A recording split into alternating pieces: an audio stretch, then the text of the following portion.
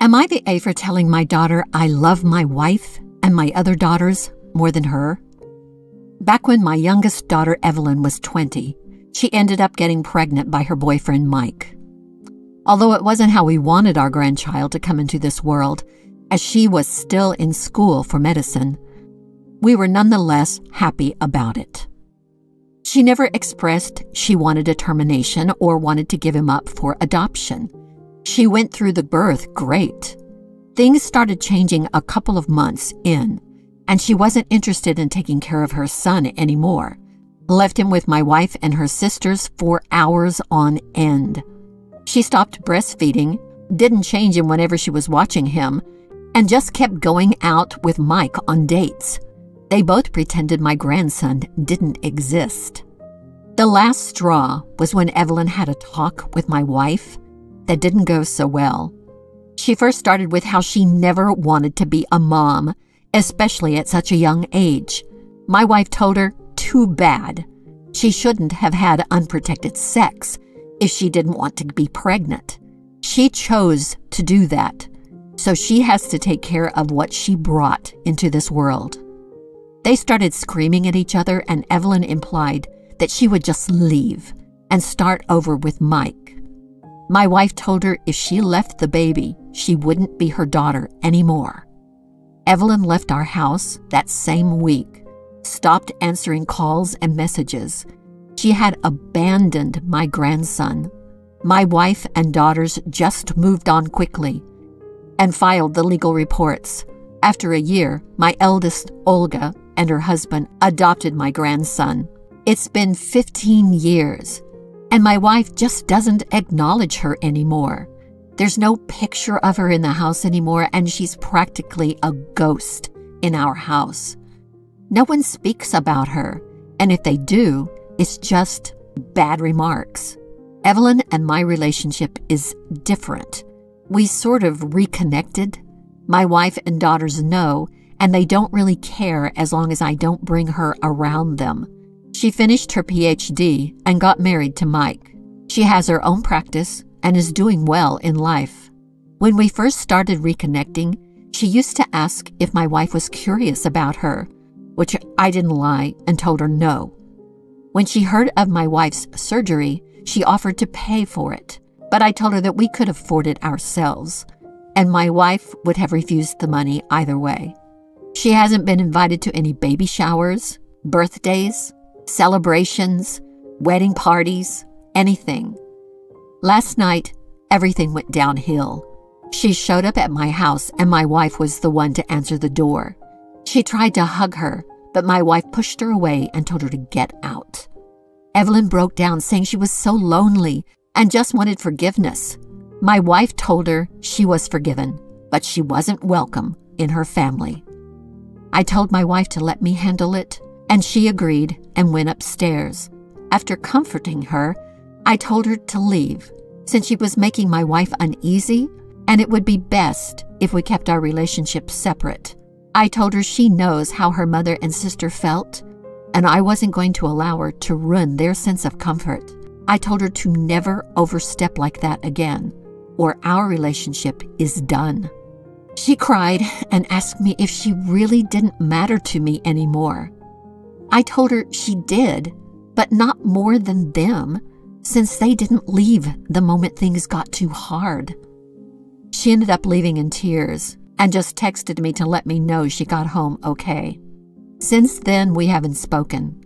I feel like a jerk, but I feel like she overstepped everyone, not only my boundaries, but my wife's too. Still can't shaking if I'm wrong. Am I the A? Now for the top comments. Has she asked about her son? Does she continue to act as if he does not exist? Did she ever get therapy? She asks about him sometimes, maybe looking through his social media. She said she has gotten therapy, but I have no way to prove it. Her getting therapy, her apologizing, her changing, her being married, her having a better life, her wanting to reconnect, her wanting forgiveness, her wanting to be part of the family again. Her. None of the her situations above erase the past. She chose to move on without her own baby, without her parents, without her siblings. She chose herself because herself was enough then, so herself should be enough now. I know she's your daughter, and you can continue having contact, but she made her choices.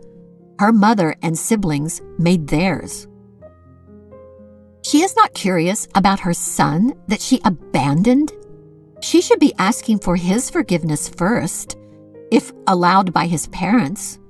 She is still worried about just herself and her own loneliness. She's not that curious. She knows her sister is taking care of him, so I guess she doesn't worry as much. She sometimes checks his social media and mine for his life updates. Plus, Olga doesn't want her around, so nothing she can do there. Nah, man. Your kid made choices, and those choices lead to consequences. Since this started after she was a kid, one could surmise that some of the decisions were done under the influence of high stress related to school or PPD, but that doesn't change that what she did was crappy as F, and that her outright immaturity and selfishness caused you, your wife, grandchild, and other kids great strife. In other words, you did the right thing to uphold this boundary. It feels sucky, but the reality is you were ready to re-engage with her. Your wife and other kids are not, and maybe won't ever be. That's not something your youngest can decide for them either. Weird how she's upset about her mom not caring about her anymore when she herself never cared about her son. Not the A. You handled all of that incredibly well. What happened to Mike and his family? When your daughter was going through all of this, did you never talk to him? Did you never try to team up with his family to understand what was going on and create options for them? Not the A, but boy, oh boy, does it sound like there is an enormous communication and family failure here. His family is still involved with him, and they were close with my grandson. But he, my grandson, decided to go low contact with them, since he didn't like the way they kept contact with his deadbeat dad. Since then, we haven't talked to them, but before we used to. Not the A. You have been more than generous with your relationship with her. You have shown more concern for her than she ever did for her own child. You are also correct in not jeopardizing the rest of the family for her own peace of mind. She is clearly intelligent and educated.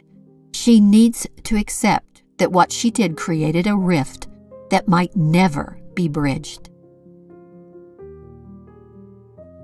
Thanks for watching. If you enjoyed this story, please like, subscribe, and leave a comment.